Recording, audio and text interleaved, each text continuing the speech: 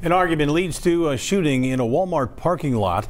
Two groups of people had words at the Walmart on Colerain Avenue tonight, and then there were gunshots. A teenager was hit by a couple of bullets. He's going to be okay, though, we're told.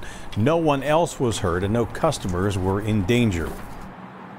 There was one group of four and one group of two, and they became very boisterous, very argumentative, and eventually one pulled a gun and the other one kind of challenged him.